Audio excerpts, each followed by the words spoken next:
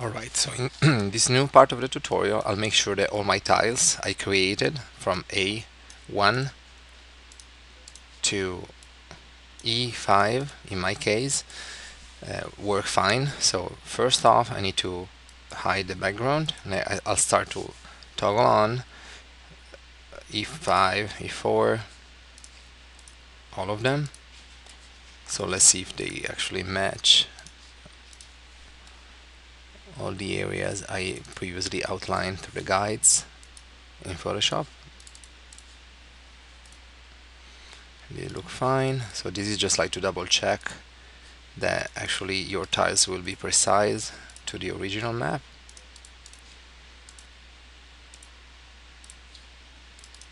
Some more, I already on B, so now the A, right, we're there. Okay, so all of them are fine. So now next step is gonna be exporting all these layers but the background. So I'm gonna select all of them. Here they are blue.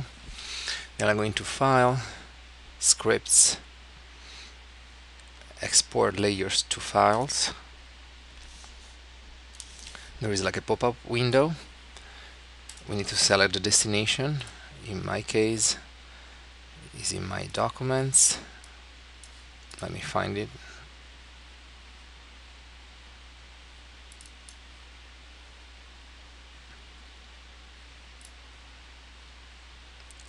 Projects. This is my project. I already made like a map tiles folder.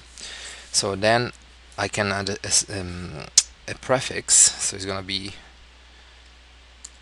MU in my case because I'm working on a project on Michigan University. Tile. I was caps lock. So underscore tile underscore, and then we already have here as name A1, A2, A3, so probably we'll keep them. And then visible layers only, so I want to export also the background. We'll go into PNG 8-bit, and now let's run the script. Photoshop will take a little while to process. As you can see here in the layer manager, something is going on. Photoshop is reading all the visible layers, and then we'll start exporting them one by one. This operation will take a little while and will give us as an output a bunch of different files, PNG pictures, that we'll later import in OpenSimulator in the following tutorial, and then we'll use as reference for modeling in our virtual world. Okay, so this is still running. You got to sea level.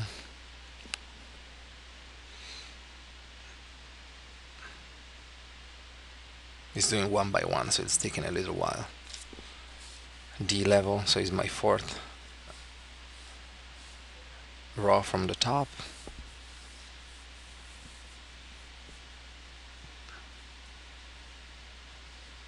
This way is a much more quicker. Otherwise I could even export them individually, selecting a layer and save as JPEG or save as PNG, but in this way is automatized through a script and is much faster. Okay, there we go. This should be the last one.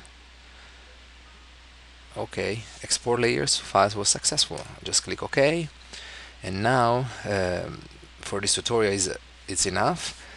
Next tutorial will be checking out the folder with all the pictures and then importing them in OpenSim.